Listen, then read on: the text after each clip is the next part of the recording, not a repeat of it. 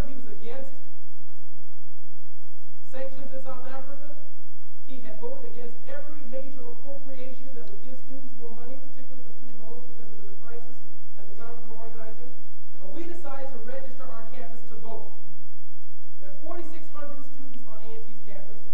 There's another college called Greensboro College just down the street. They got 15,600 students on campus.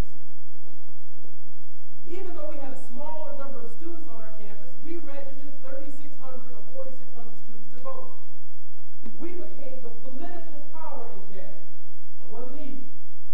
First of all, we had to convince students that they must register where they live. And where do you live? You live wherever you stayed the last 3 nights in a row.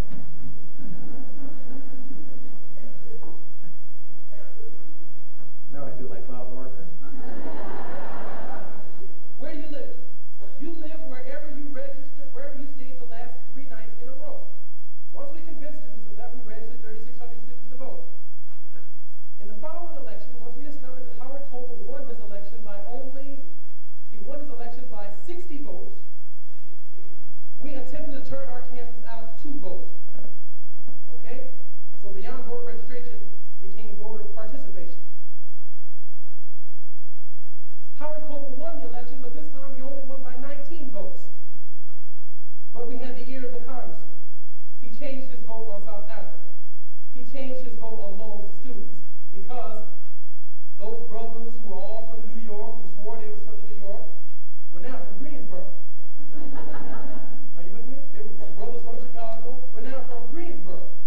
And so if you're from Washington State and you go to Idaho State University, or you're from wherever and you go to whatever, you live where whatever is. Isn't that kind of crazy? You think someone with my education would know better than that. But anyway, you get the point. Are there any other people who have, on the issue of getting students involved, some other models that may work? Yes, ma'am? That's correct. Which is precisely the point that I wanted to raise about my friend at North Carolina State. I guess I flew past that too quick. He said, Jesse, on North Carolina State's campus, there is a group of American natives who are not getting their grievances addressed. I show up to their meetings, and I argue their cause before the black students. He said, there's a group of gay rights supporters on our campus. I show up at their meeting, and I argue their cause to the administration. He said, the women, whether it's date rape or any number of issues that are of concern to females on campus, I show up and I argue their cause. Well, in the final analysis, when the SGA election came around, they got like a $4 million SGA budget, big one. When the SGA election came around, his silent minority became a political majority because it only required about 600 students to win the election. Are you with me? A silent minority, if you're sensitive and caring, becomes a political majority in any framework. In this room, silent minority is the political majority. Because what? In our country, everybody doesn't vote, do they? Of course not. Of course you guys know that, right? Yes, ma'am. I teach in a predominantly white classroom. How do I get my white students to feel comfortable saying the word black or being sensitive to the fact that it's African American or talking about racial and cultural diversity without choking back the words? Okay, I can appreciate that. Well, first of all, let me explain. I refer to myself as an African American and not black. Why do I refer to myself as an African American? If you look in Roget's thesaurus, maybe this is a good starting point for you, and you look up the term black, of 132 synonyms for the word black, all are negative. Blot, soot, grime, foul. If you tell a little black lie, if you tell a black lie, it's a big one. You tell a white one, it's a small one. The devil. All of these are negative terms. You look in the same thesaurus and you look up the word white. Almost all of the terms are positive. Innocence, purity, chastity. Get this one, virginity. I thought that'd get you. I am an African American. I am a true hybrid of two cultures and two worlds. Just like, I am not just an African American, I'm African, Afro-Native American. But I'll just stick with my African American heritage. I mean, at this time, for the sake of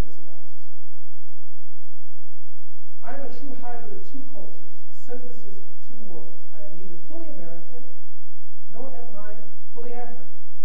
I am both African and American, just like Italian Americans, all of whom have a reference point geographically to their heritage, or Greek Americans, or Irish Americans, or British Americans, all of whom have a geographical location from which they have a launching point. And so the correct term for African Americans in our country is African American, not Afro American. That's a hairdo. African American.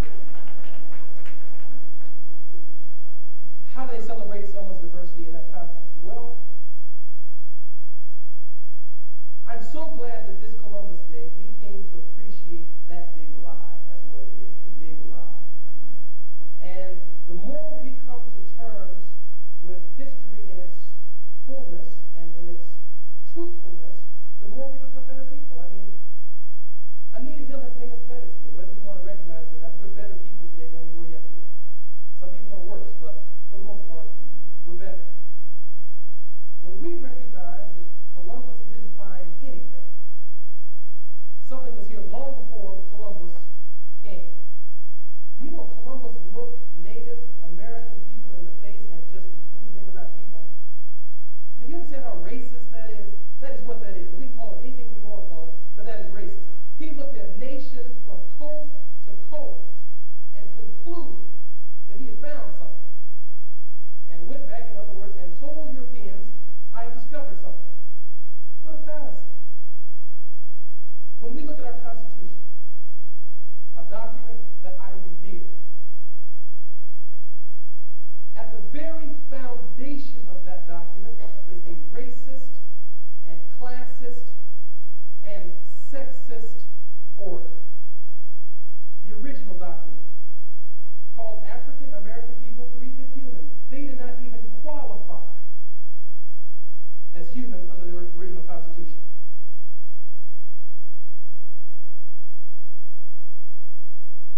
Also, there's a presupposition there that if African Americans are 3/5 human, somebody else must be 7/5 human, which makes them superhuman, above the law. But let's look at it for a minute. The founding fathers who wrote that document, many of whom were religious leaders, many of them ministers, their theology ended up in the document, in the final analysis. These men who wrote this Constitution looked at their fathers, who were also white men, and concluded that their fathers could not vote if they did not own land. Do you know how cold that is? I mean, these are white. This is a fight amongst the white men. So unless you were a property owner as a white male in America at the original inscription of the Constitution, you could not vote. Those same white men looked at their mamas, and because their mamas were female, said they could not vote. Now that's before we even get to the race issue of the Constitution. This is just a fight among white folks in America before, at the foundation of the country. Now this is the truthful view of the Constitution, and I'm studying to be a lawyer.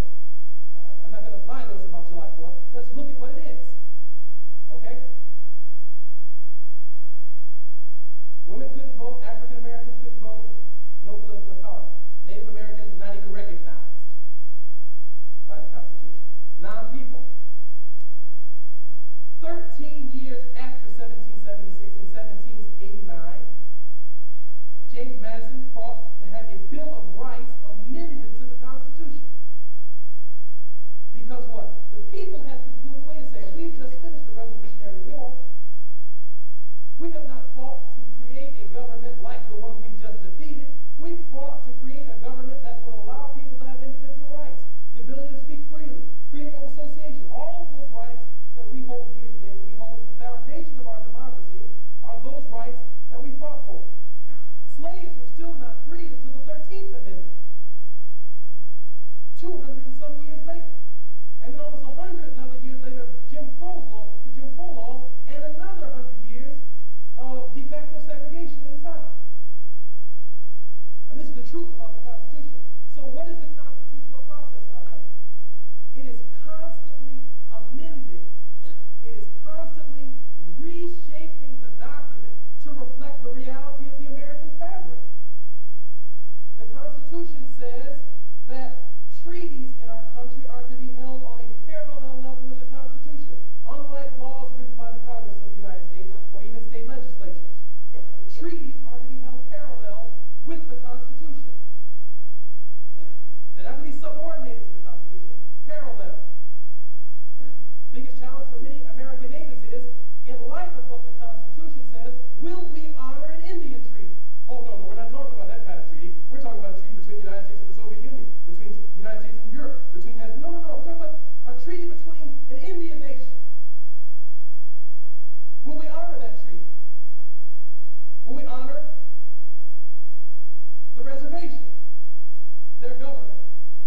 justice, one of the great struggles in our country today. And so as we move closer to more realistic interpretations, I don't see how we do not become a better nation.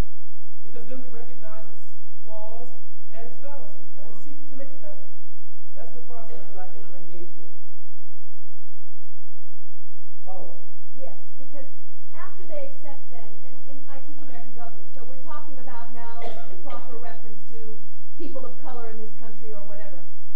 When I do have, and I do have a couple of people of color in my classes, the white kids don't know how to talk about racial issues in front of these kids. It's as though they can't get the words out because they're afraid of offending by saying, you are African American, what does this mean to you? Or what is it like to be African American in this country? They can't arrive at a discussion because they feel like they're being bigoted just by even acknowledging that we are different. Yeah, I can appreciate that, and I may not, I do, maybe someone else in the audience, please feel free to speak, has an answer to that. But I can say that, from my perspective, you know, when you read the history book and you see the one paragraph that's devoted to slavery, although slavery took place for 400 years in this country, it is a source of soreness for many of us that we don't want to recognize.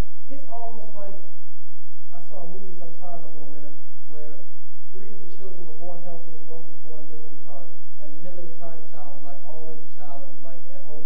Like, we didn't recognize the mentally retarded kid because it was like, there's a defect in our family genes, and if everybody knows, and they'll all think we're crazy. Things we say is crazy. Are you with me? If there's a sense of soreness about the issue of slavery, just like there's a sense of soreness in that movie that I saw about the child with the mental defect. And so let's not recognize, let's bury it. Let's in light of what's taking place, let's argue for a level playing field in the midst of a constantly uphill ballpark. Let's argue for meritocracy in an institutionalized class and base society. Let's argue in this present academic discourse for race and color blindness in a race and race-conscious society. And so we have the obligation, I would imagine, as educators to keep the discourse infused with the reality. I was at another university speaking and on the issue of cultural diversity. And one of the students said, I was trying my best to tell the professors that when you are in a room and there's all white people in there, that is the problem. You see, there are 2 kinds of racists from my perspective. And I use this term both casually and very seriously. Don't get shriveled up when I say racist. I mean, I use it both casually and seriously. There are philosophical racists. Aryan Nation, Ku Klux Klan, Hitler, Mussolini, philosophical racists. But the vast majority of us, both black and white, are over here in a group that I call cultural racists. That is, we feel good about being in our own group. We feel good at lunch hour eating at an all-black table. We all gravitate towards an all-black table usually. Or we just feel good about being in our groups.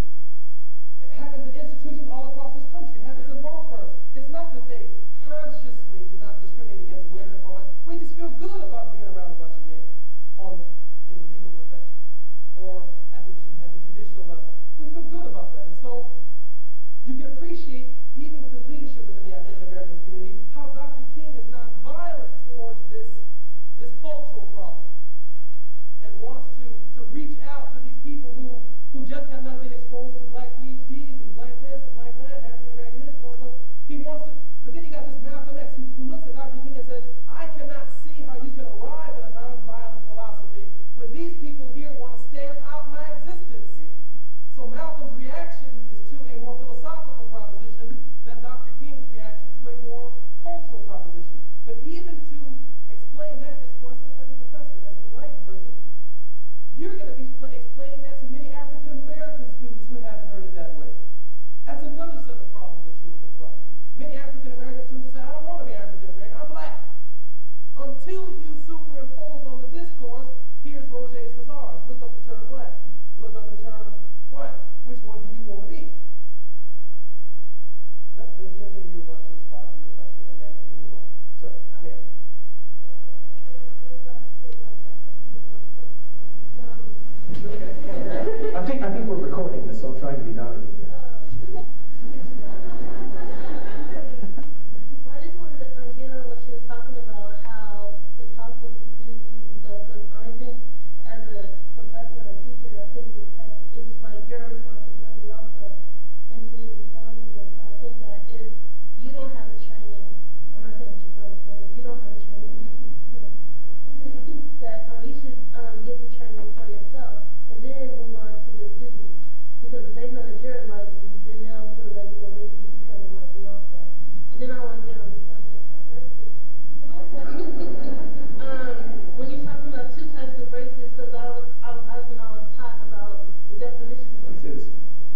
types of racists of which, I made this, I qualified this, two types of racists of which both blacks and whites qualify. I want to talk to you about that. In regards to the definition of racism, which I've always been taught was power and oppression. And I've always been taught that, African Americans can never be racist because they don't have the power and they've never oppressed anyone else. I can respect that. Can I respond to that directly? Okay. Everyone heard that? Can African Americans be racist because obviously a major component of racism is power? Well, that's true, but it's not also true. I mean, I was in Nigeria. About 4 years ago, and I was talking with my father, and I said, "Father,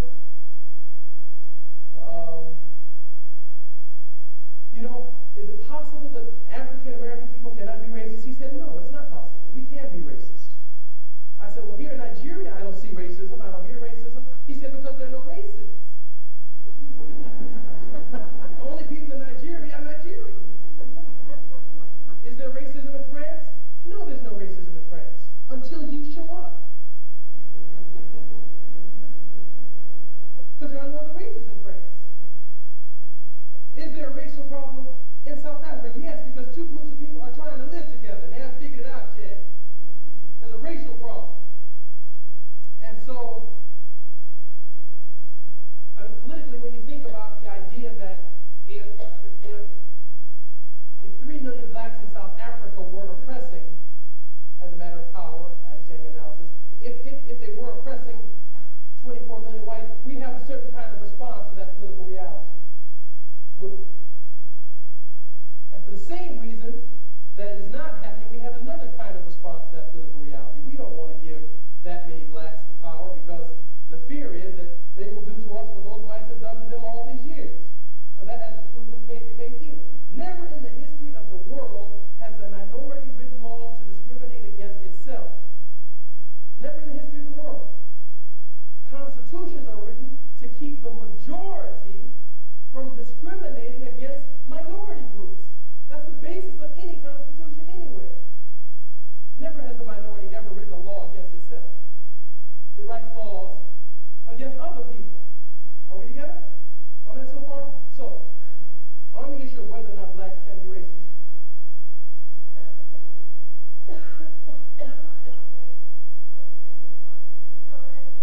Well,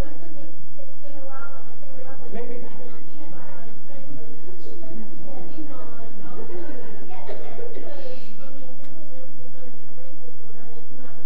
No, well, let me tell you how I define it.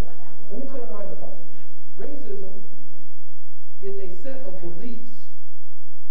It's a set of beliefs whereby one group of people maintains its superiority over another group of people, thereby, by definition, assuming that it is inferior. From that comes prejudice, which presupposes that there is something about you that is different than everybody else. And biologically, that can't even be justified because there are only 4 types of blood. It can't be justified in the form of any method of science because there's genius in every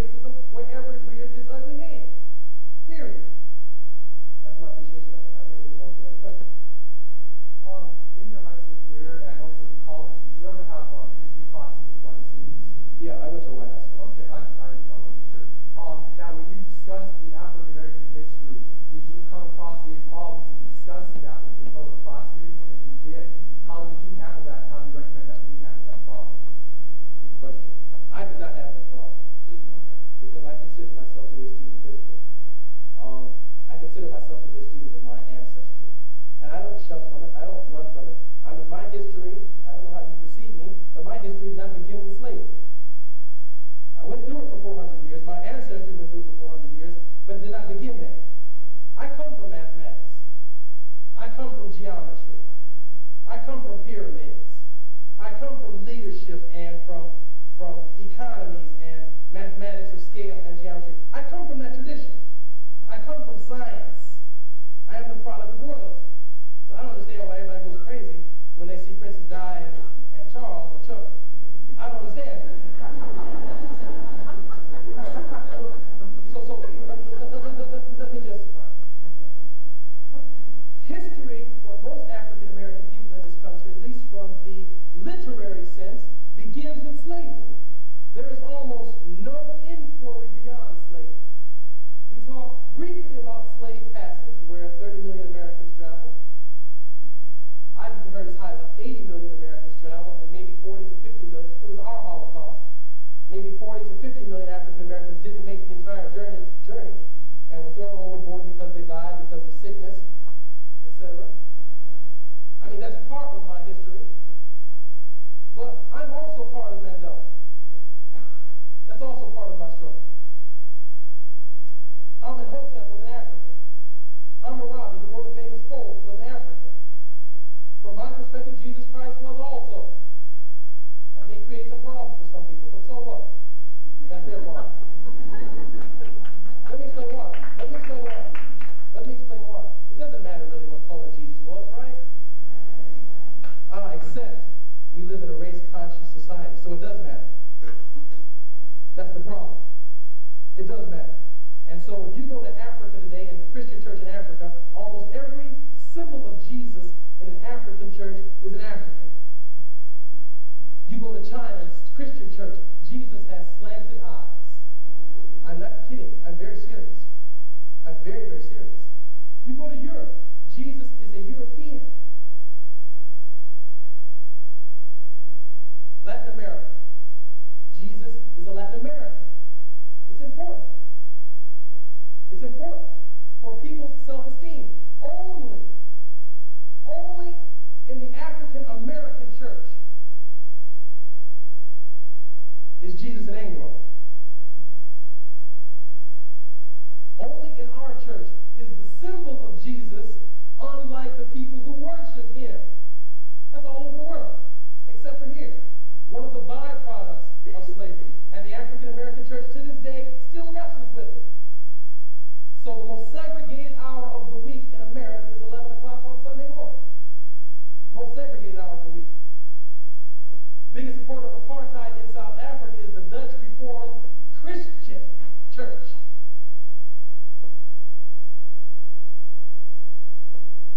And so yes, what color Jesus was? Even there's biblical references to his color. If Herod's killing all of the firstborn, if Jesus were white, he could have escaped to Rome, where he would not be found. He didn't escape to Rome. He went to Egypt. He went south, where he could hide for 12 years and study with the philosophers, not be recognized and not be known before he went back home. Plenty of references to that. So I know I probably didn't answer the question, but I hope that helps. Well, okay, but see, what this history teacher here was talking to me about is that when you get into mixed racial classes, you have a hard time talking about history. And so I was asking, obviously you didn't encounter that problem when you were trying to talk about African American history in your history classes. What I was trying to ask is, there's a lot of students that do encounter that problem. When I'm trying to talk to another African American history student about the African American history, I don't know how I'm supposed to phrase it so I don't offend him. I mean, every time, I feel like sometimes I'm not careful. If I say something wrong, I'll be accused of being racist. Well, you shouldn't be, and you shouldn't be. And you must also recognize that if I'm first generation Jackson to graduate from college, second generation graduate from college, my father's first generation,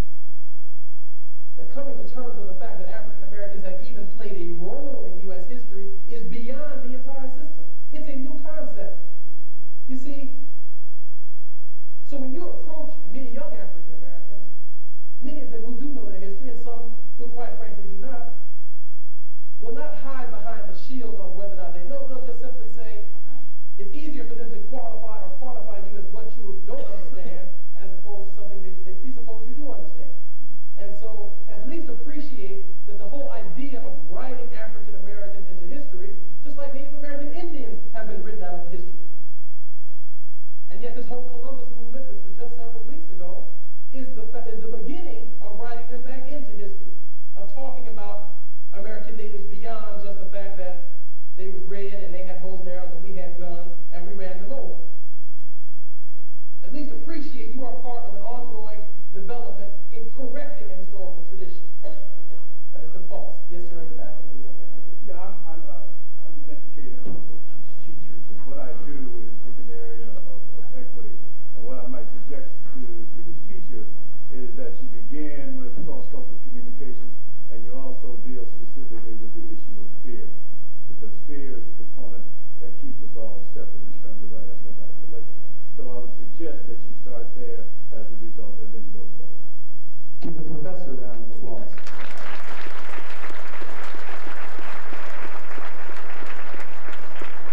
This is not supposed to be Drill Jesse Jr. hour. This is supposed to be participatory. And so if you have an answer to a question that I don't know, raise your hand. At least indicate that you have an answer. Yes, sir, and then yes, ma'am.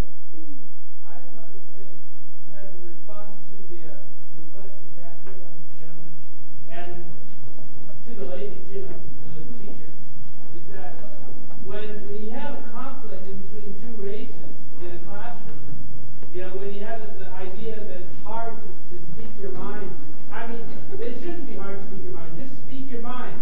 I mean, some people, yes, they will be offended, but that's part of it. That's part of the learning situation. You should when you're around a person who's of color, don't treat him like he's a color. My goodness, I gotta be really careful and tiptoe. And I get really offended when people act like that around me. Okay, I just say, hey, I don't know whether to call him Afro-American or black or African or African-American or whatever. But just call him whatever you need to call him and treat him like you treat any other white person. I wouldn't go so far as to feel like calling him anything you feel like calling him. But I do understand what you're saying. Appreciate this, at least appreciate the spirit of this. I saw some news program the other day and I almost cried that night. Some guys now running around preaching about because Europe is becoming one to close the borders, basically to North Africans and to Jewish people. Because it's obviously creating what we're obviously not trying to foster in this environment. This is the first time in the history of the world, I'm talking millions of years, the first time in the history of the world we have tried an experiment like this. It ain't easy. Asians, Latin Americans, whites, blacks, let's not recognize what we are part of. We are part of an ongoing experiment, and each of us at the foundation of this democracy believes it can work. It may not work. Maybe Jews should go back to Israel, and blacks should go back to Africa, and Latin Americans should go back south. Maybe that's what they should do. Whites should go back to Europe and leave Native Americans alone. Maybe that's what we should all do, but that's not the presupposition of which our country is founded. It's another set of beliefs. There's another set of beliefs that we can all mutually coexist.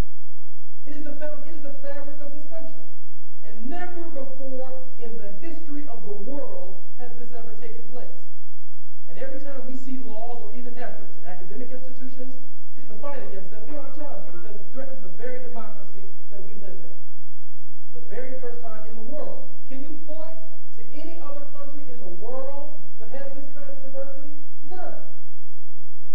This is the great experiment. Millions of years, hundreds of wars, thousands of lives have fought to see if this can work. That's what a civil rights bill is. A civil rights law is just constantly reshaping the fabric of the country to make room for more people to be more inclusive, for women in the workplace, because women, primarily white women, have been discriminated against in the workplace, not limited to white women, but it's to fight for more inclusion. That's the experiment. And we must proceed in this experiment like this is part of it. So that's why when I hear about the Aryan nation, all these other racist groups, I feel for them. I empathize with them. And it is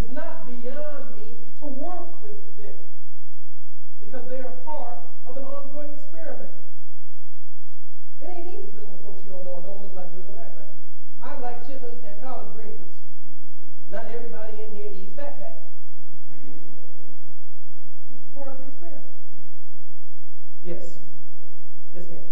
Again, to the teachers, I'm also a teacher, but maybe if you have other units planned throughout the year, or if you get to this where they can have discussions and feel confident about opening up, when we get to that particular issue, they'll feel secure enough in being able to open up with their other classmates and maybe discuss it. They won't have the fear to do it.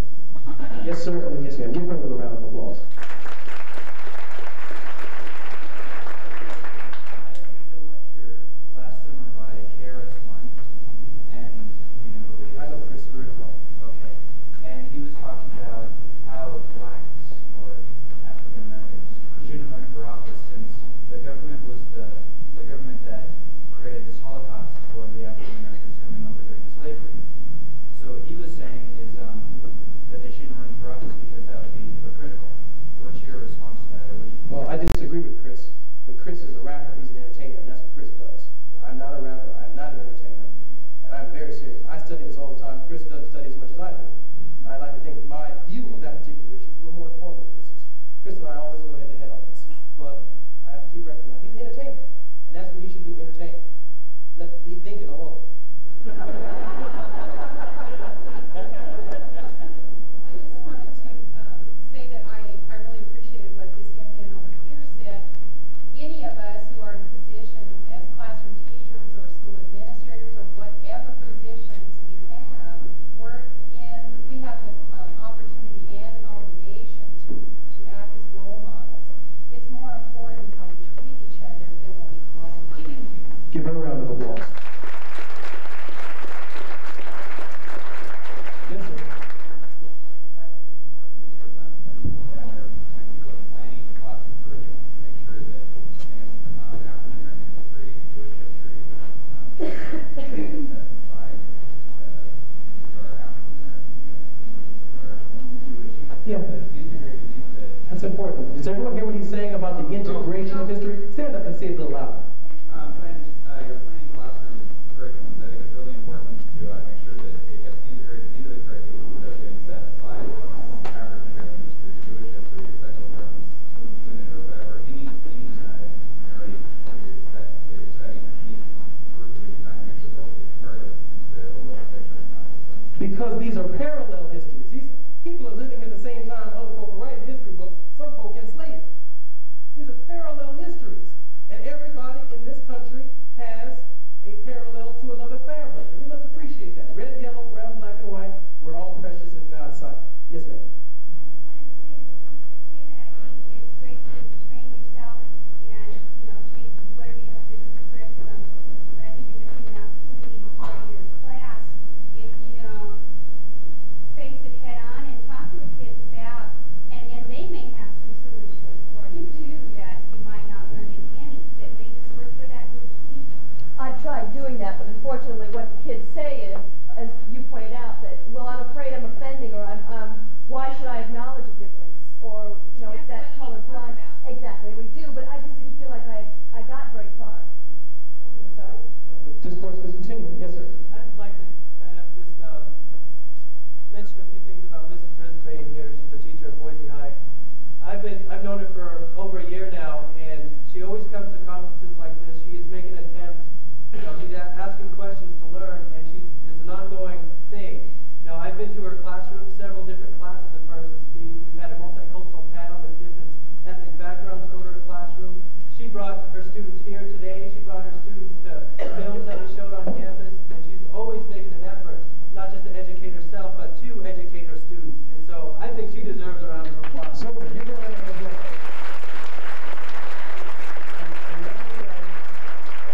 Before we speak, let me indicate the spirit of which we're doing this. We are not beating up on any given teachers. We're simply trying to discover models that work. And you got a unique problem in Idaho with 0.01% minority.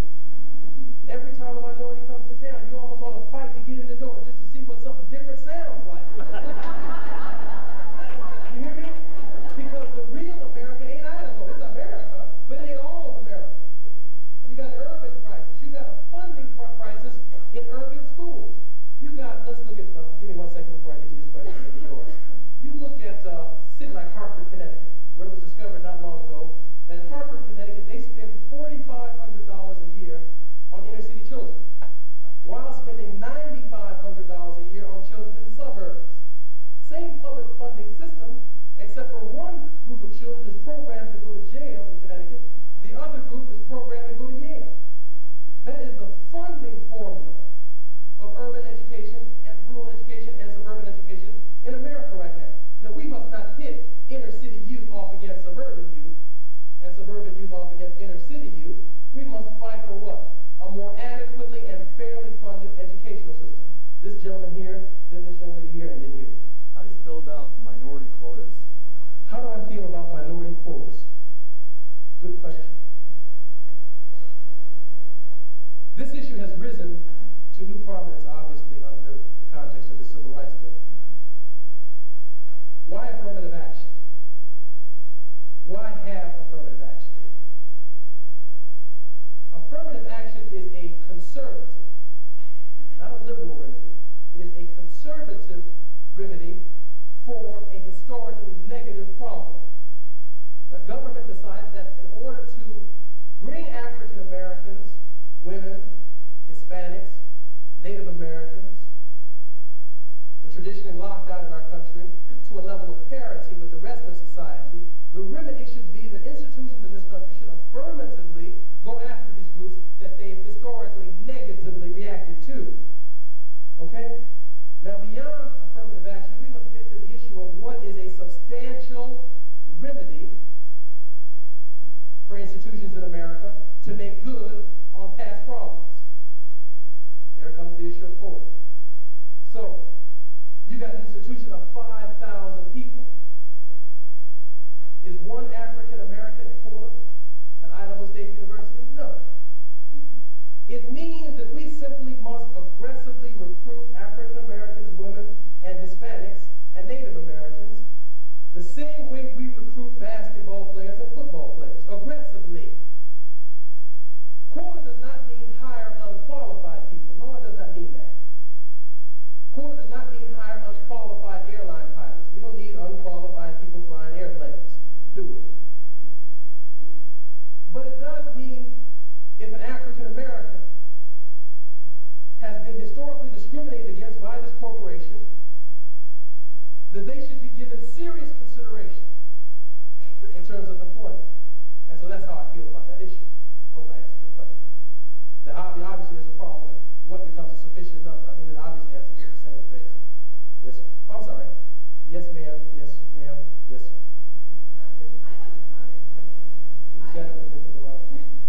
I've gone to a predominantly all-white junior high, elementary school and high school, and we have spent, I can't even recall, longer than a week on other races or other groups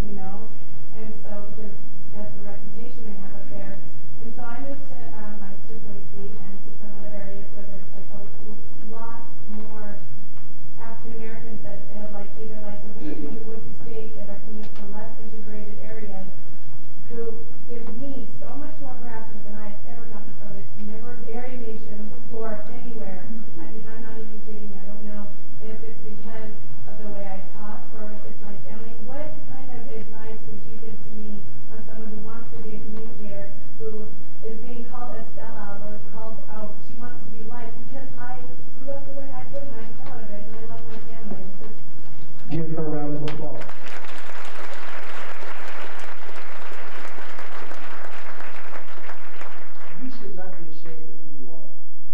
And I've discovered, being Jesse Jackson Jr., that it is possible for me to be right and whole groups of people to be wrong. Are you with me? Are you with me? Whenever I walk into when I first went to the University of Illinois, I'm arrogant. They call me arrogant. They called me insensitive. They called me some of everything. They don't even know I'm an honor over there. I'm supposed to be in class. But when I go back to class on Monday, and go back to my class and sit next to the people, both black and white, they'll have no idea that I've been here. They'll have no idea what I talked about. They won't know one iota towards any insight into me personally. It's almost, the Bible speaks of it like a prophet is not respected in your own home. Of course, I'm not equating myself with a prophet. I'm far from it, as a matter of fact. Are you with me on that, just on that point so far? The point that I'm trying to make is, first of all, you must affirm within yourself who you are. No one can take that from you. At the same time, you must also recognize that you are part of a continuing struggle.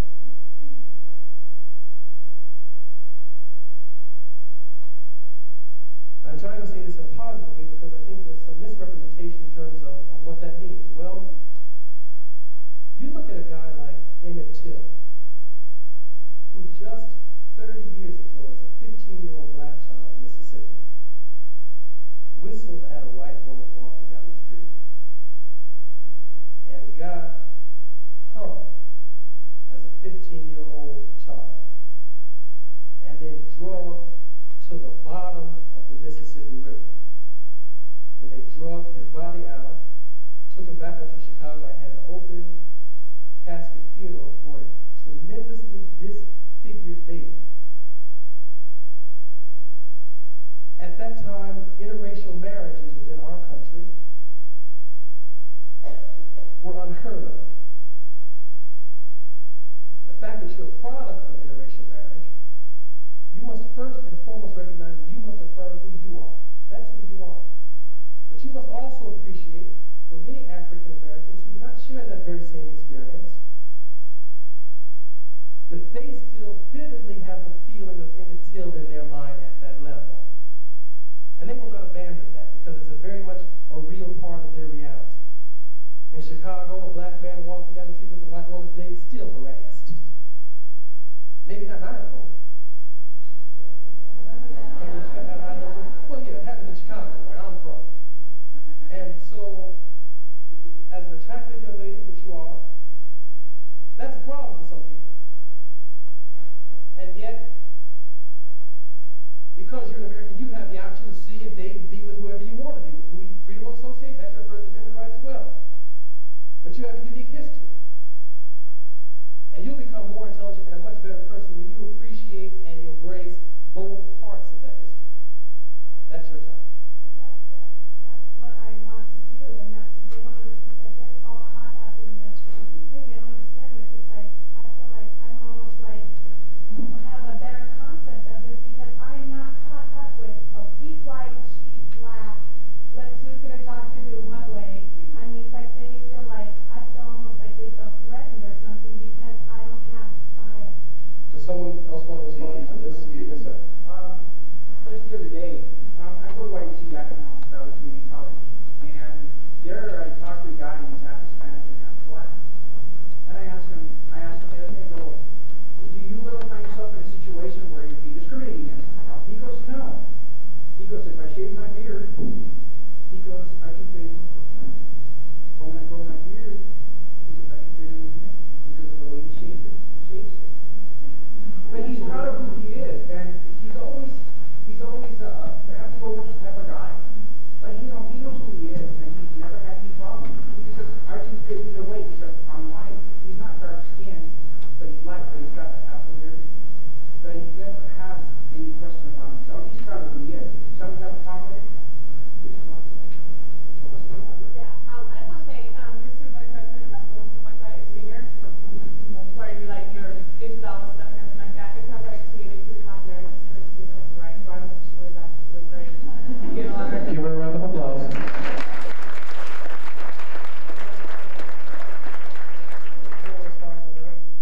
you want to respond to her? Anyone else want to respond to her? Hands for her. Yes, ma'am.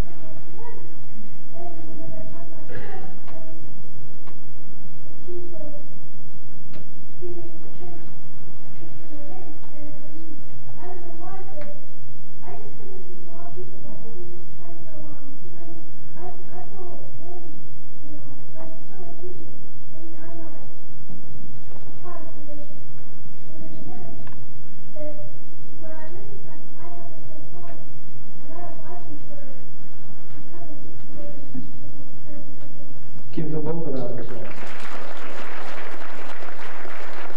Yes, and yes. I think that she's got, I mean, she is a part of two really beautiful things, and that there is no way that she should be ashamed of that. Give her a round of applause. This lady and this lady over here. I would like to say that it's not just from yourself and people, being prejudiced against you. It's more like starting from the family. You should be really talking to your parents, because it's the parents who are teaching you this racial stuff. And a lot of my friends I know, they don't hate. I mean, they do. The way they talk, they hate white people because where they live. They say, well, they put us on this reservation, we're supposed to stay here, we can't go to town. They say stuff like that. And I think that the biggest problem is that is the parents, because like that girl said, it's the books, the way they were written. We were here before the Indians and all that stuff. It's the books, the way they learn. But this, right now what we're doing, I think is good because, like you said, it is a start. Give her a round of applause. Yes, ma'am. I would just like to thank the young lady in the purple outfit for bringing up a subject that so few people are willing to discuss. I have a mixed race child, and he is half black, half white. Actually, he's part Indian too. And I'm a single parent, and obviously I'm white.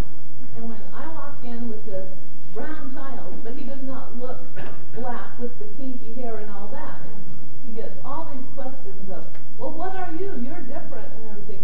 And he is made to feel like something peculiar, and yet I have instilled in him that you're the best of both worlds, and you have nothing to apologize for. And I really have a problem when I run up against people who, if you'll forgive me for pointing out someone, are saying, well, you really shouldn't worry about it because you're popular. My son is popular, but he should not have to go through, well, you're just different. You'll just have to live with it, because he doesn't, and I'm going to do my damnedest to make sure he doesn't. Give her a round of applause. Echo one thing here, Yes, sir. in regards to what was happening about how you might sit in close proximity with someone, and I know I'm the father of 2 interracial children, and of a 21-year marriage. And I just want to echo to this young lady here that there are 6 million just like you. Give him a round of applause. Before I take any other questions, I think we got about 20 more minutes. Let me just say one other thing. I talked a few minutes ago about a cultural problem and a philosophical one.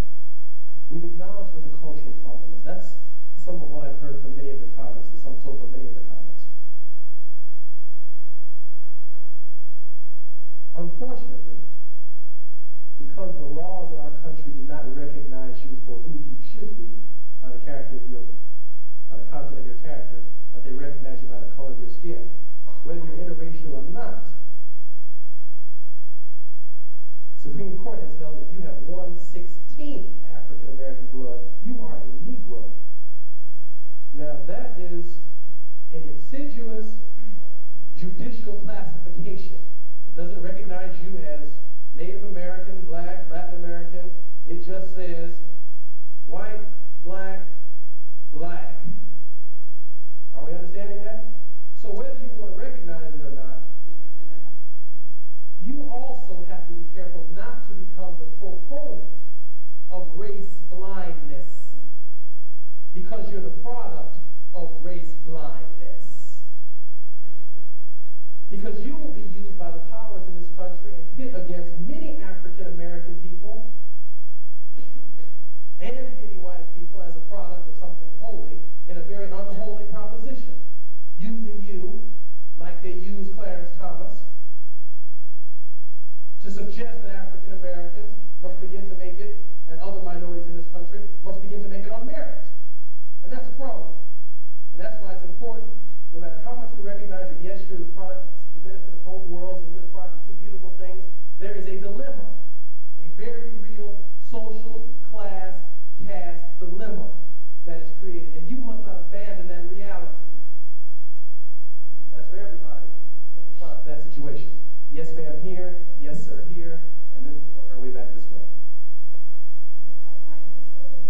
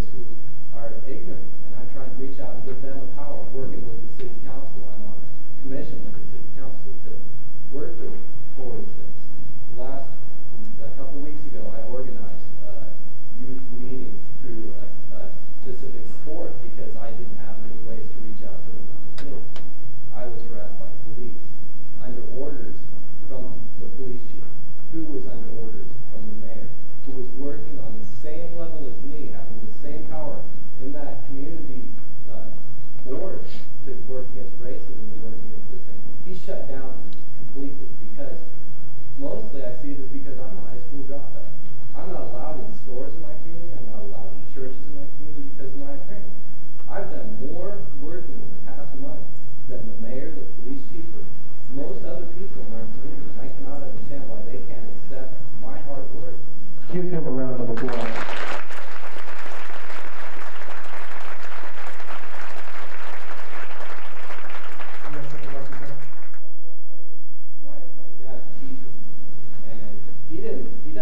He didn't know about the problems of the recruitment, the orientation stuff. But before I told him about it, because I'm a street person, I work on the streets. I work on the streets to educate people, and that's my power. And because a lot of these people don't go to school. I mean, the people that really need education don't go to school, don't go to church. They don't care. They like to drink beer. And you have to reach out to those people and talk to them. Like I told this lady, I said, my friends hang out in the woods. They drink beer and they do weird things that nobody would ever understand. And those are the people that are being recruited. Those are the people that are being taught.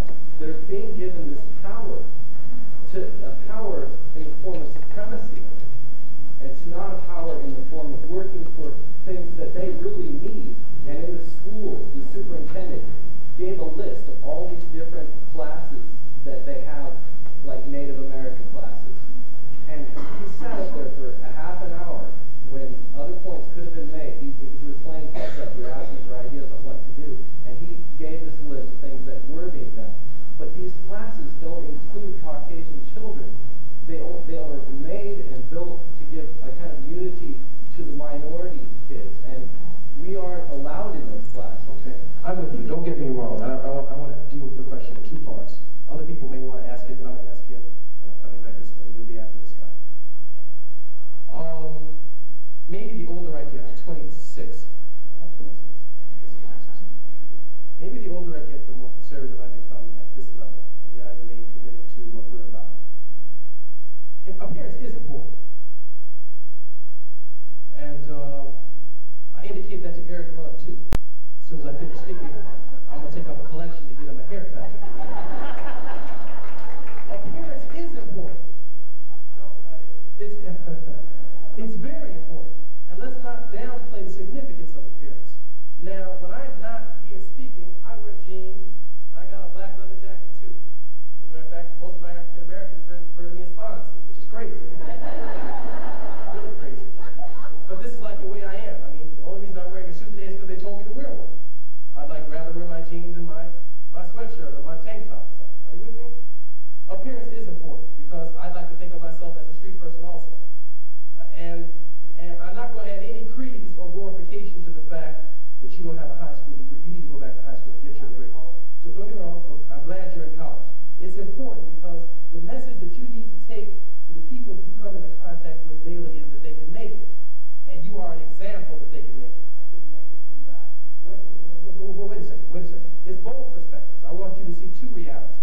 If you were arguing tonight before a group of professors about how hard it was for you to make it, in order for them to even hear you, they first have to see you. Before you open your mouth. Before they open their mouth, before you open your mouth, however credible your story may be, your realities, what you witnessed, what you experienced, what inner city, as well as rural and suburban children are going through, before they even heard you, they would see you. And that's important. And it's important that you present to them an image that lets them know that you are credible. I'm not going to back up all that. I'm not going to apologize about it. That's important. And I say that in spirit to just consider both sides. I've managed to walk both sides. And I see a little different what you walked. Consider that. The other thing is minorities in a predominantly majority situation.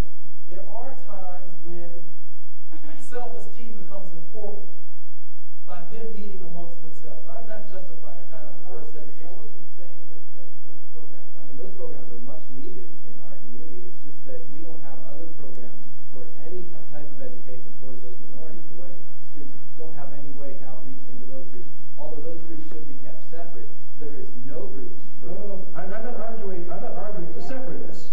I'm not making an argument for separateness. I'm arguing there are times when African American males, for example, in our country are going through a crisis. You'll hear many arguments right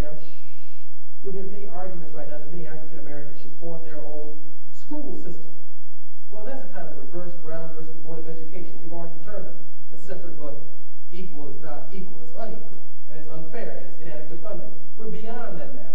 But that does not deny that African American men need access to African American males who are doing it, who are making it, who are progressing in society, and who are fighting against great odds. It doesn't mean they give up on the fight, it means they continue to fight. But they can continue it through the system, with the system, by making America better, not by recognizing that it's all wrong. Yes, there's a lot wrong with it, but we constantly fight to make it better. That's the difference between being proactive and being reactive. This question, and then we're going to the section. Right. I'd just like to say that I feel like I've been corrupted by my education. In Missouri, I lived there for 3 years, and in that time, everyone knew the Ku Klux Klan, but no one ever knew what it was. The area was mostly black, and I never even knew that there was a problem or a difference between the two until I moved up here and learned through school and through history classes that there was a difference. Give them a round of applause. Yes, sir. Between like a black race, because I know up here, I know that a lot of brothers, they call brothers like either house niggas or Uncle Tom. But you know, my brothers back at home, you know, they can call me Uncle Tom and all, because I be sending back my grades and all, you know, like I'm a 3-5 student. And he's like, dang man, you know, you changed. Like my partner, he in jail back at home, and called me Uncle Tom. I'm still up here. He said, yeah, I'm in rednecks, and you know, he can come back to the hood, you know, hang out. And he feels this, so I'm up here. I'm trying to get away from all that, you know, because when I was back at home, I was in, you know, in everything. But since I'm up here trying to make it, you know, he called me Uncle Tom or house nigga, you know, and you consider that either racism or. Well, I recognize, as I said to the young lady earlier, I recognize that there is racism within the race. Don't get me wrong, racism within every race. But let me give you a little historical reference to what the impression that I get. There is also in every race a kind of glorification of ignorance. My brother, you are in the right place at your age, getting your education and trying to make it. Give them a round of applause.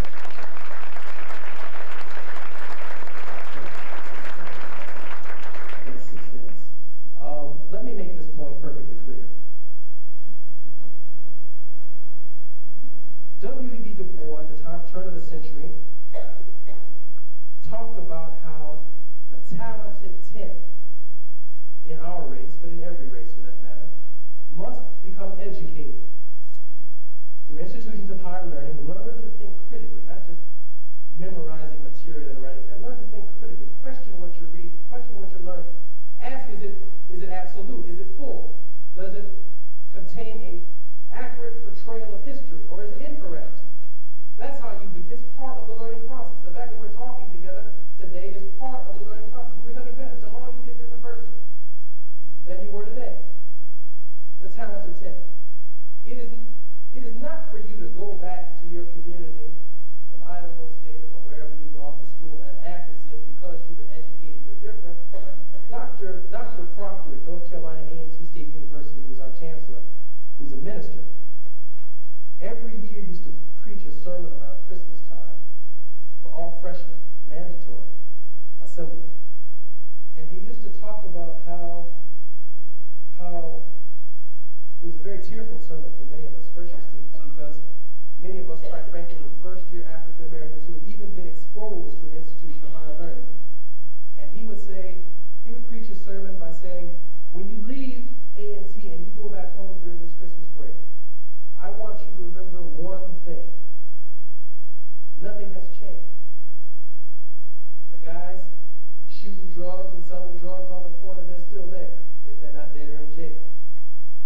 The mom and pop store, the people who've been selling milk to your family for the last 20 years are still there.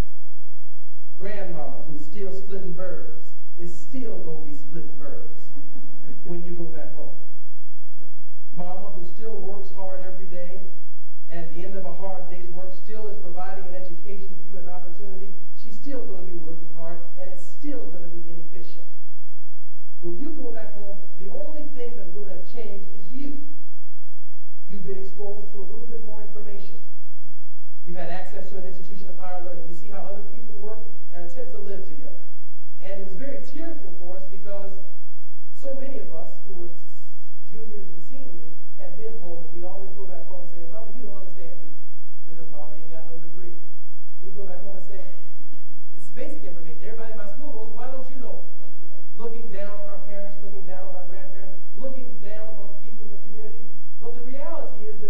intent is supposed to take that little bit of information, and if they're really educated, if they're really informed, if they're really creative, they should take that information back to the disinherited 90th and uplift their community. Their community is supposed to become better because you came here, not worse. And you should not develop an attitude that looks down on that community. Yes. All right? Are we together? I've got 5 minutes. Yes. I wanted to make 2 points. First of all, I think it's very conflicted with your African American label. Okay. Because, and I don't think that you're black either. Because, I mean, I have 2 black brothers, and they're definitely not black. You know, that's the term in the dictionary or in the thesaurus. But simply, I think we need to eliminate all labels because I don't think I'm white, and I don't also want to call myself a German or Welsh American. And so I think the key is education. We need to educate people and show them that they don't need labels, that we're all just people. I agree. Well, she has a First Amendment right. I like to make a comment. I am an educator, and there are so many students here. I wish those students would write to the State Department of Education. I wish they would go to their principals and say what they really want. Because the textbooks certainly are not geared to what I'm hearing here today. And if those students want to become involved, that's where they can start. Just change those history books. Okay, give her a round of applause. Yes, ma'am. Yes, ma'am. Yes, sir. And then yes, ma'am. Okay, I think that... Please stand up so we can hear you. Okay. I think that getting back to the classroom subject a little bit, that I am dating an African American person. And if I want to know something about his background, he will just tell me to directly ask him and not worry about offending him.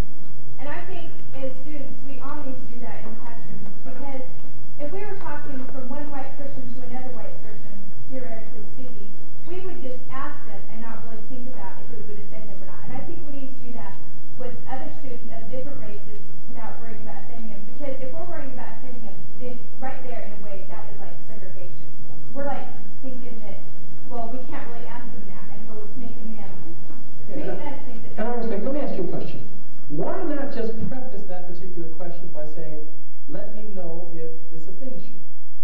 What is wrong with prefacing the question by asking? It's almost like every woman that I know now, I almost ask them in my own way, have I harassed you? I mean, I really do. I recognize my infirmities. I am not perfect. I don't claim to be perfect. I always ask them, because what is harassment to one person is not harassment to another person. It really isn't. And so what is wrong with me asking, by me kissing you on the cheek, and I kiss just about everybody I know on the cheek? Is that harassment? Do you feel intimidated by me kissing you on the cheek? But the point is, with respect to your question, what's wrong with asking the question for everybody? What's wrong with asking the question? I think we should do it students to take the first step and just ask the question because if we feel offended, we will let them know. Certainly. So I think we shouldn't worry about offending, we should just ask them directly. Thank you for your comment. Yes, sir. I've got 2 more minutes. Going on the subject of harassment, there's also cultural harassment. There's different cultures have different appearances, whether it be guys with long hair who choose to be tattooed. What's most people's, or what's your opinion on those differences?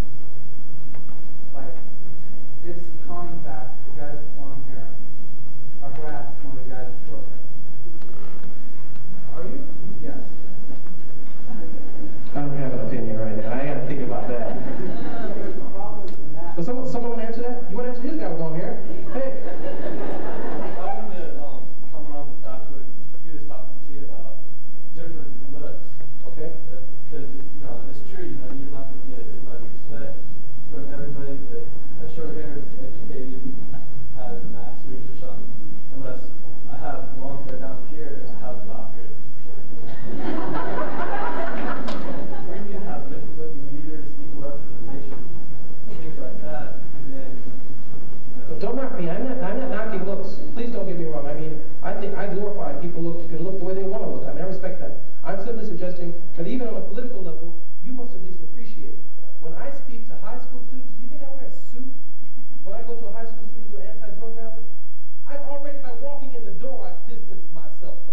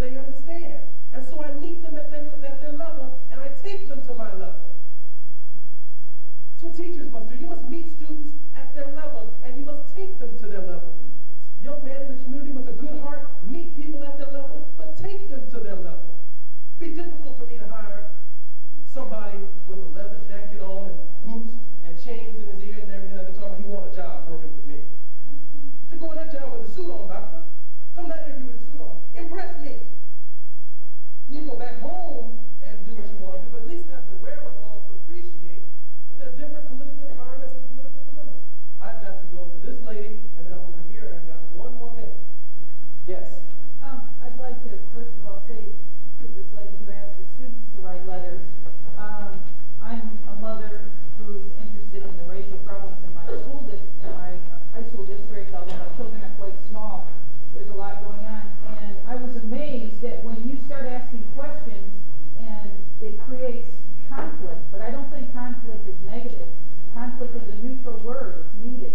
And I was amazed that when I started asking questions and organized a group, the amount of people that came out of the wall, I said, I want to start doing something dealing with racism in our school. What I was truly amazed at was the teachers that came out and expressed their frustration. I'd like to echo what she said and ask the teachers to also write that they have to do, this woman I feel needs is to be applauded for attending this, but she should be getting this education when she's in college.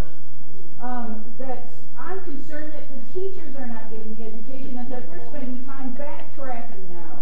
You know, what the people who are in college now to become teachers, they need to look at their curriculum and see, is this inclusive? And if it isn't, they need to go to their schools. We're really wasting some time here. We need to really be asking our educators to look at their own curriculum during their education to see if it's appropriate to the students that are here today with their needs. That certainly is a first step. Give her a round of applause. Ladies and gentlemen, I have absolutely enjoyed it, but I have got to go back to class. I love you to death, and God bless you all. Okay, one last question. Two things. First, I'd like to apologize for being part of the Caucasian race, for all the oppression we have caused on all the other races.